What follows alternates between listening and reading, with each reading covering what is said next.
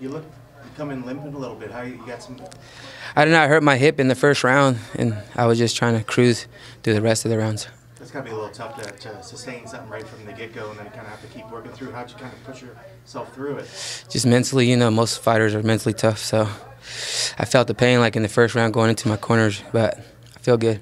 So that pretty much changed the fight, yeah. scope of the fight. Yeah, I was feeling pain like when we started grabbing each other and like I would move and I would feel my hip hurting, but I'm fine.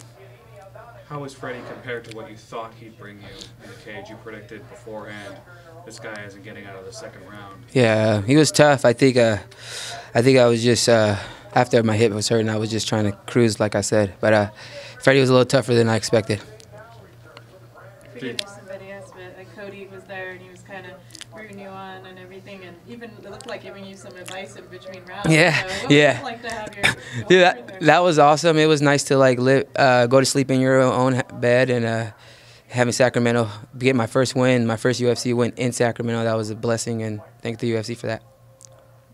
But it was nice having Cody cornering me basically, and I was listening. First time you've done that?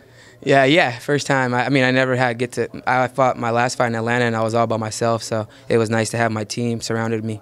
Mm-hmm. And we're only 10 blocks away from this arena. And with Faber having, been there in building this team at Alpha Male, I mean, it's being his last fight and all, like, what does that mean to you?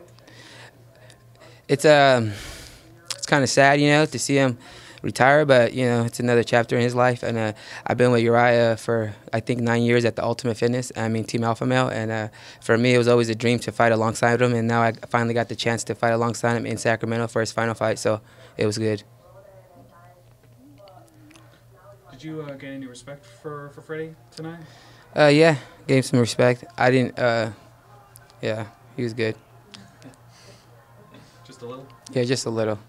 We're fighters. We're fighting each other, so there was no respect in there during that time, but it was good.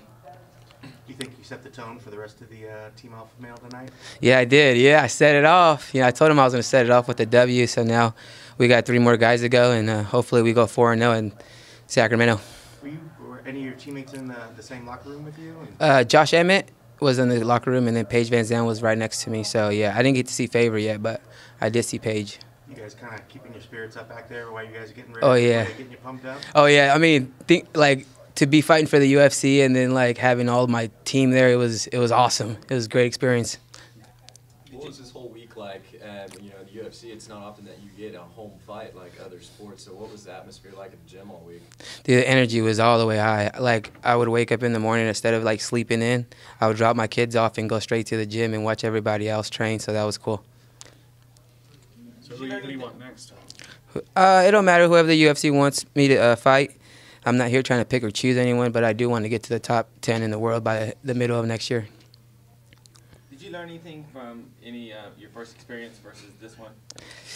Yeah, I think my last fight I was just too aggressive, and I learned just to settle down a little bit. I got too anxious to try to knock out Wilson, and it didn't go out my way. So this time around, I was ready to go. I was focused on what I had to do and just relax a little bit. I had to make sure I tell my corners to remind me to relax, because I get too excited in there when I'm fighting. When you get too excited, what happens? You just get tired? No, I don't get tired. I go 0 to 100 real quick. And that could be a negative. That could be a bad thing. Yes, it could be a bad thing. So that's what happened to me when I caught Wilson. I caught him with a good punch, and I just tried to finish him instead of knowing that I was fighting a veteran.